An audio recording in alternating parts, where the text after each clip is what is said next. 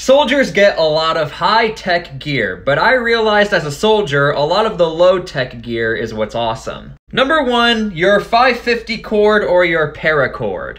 550 cord is going to be your lifesaver, from hanging up your hooch if you're going training to tying down your equipment onto your vest or your rifle. 550 cord is a necessity.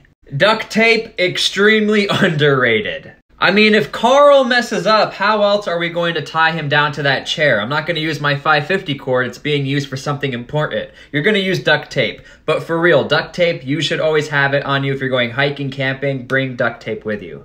And when I was a soldier, I'm going to be honest, I did not necessarily appreciate this tool as much as I do now, but this is an e-tool.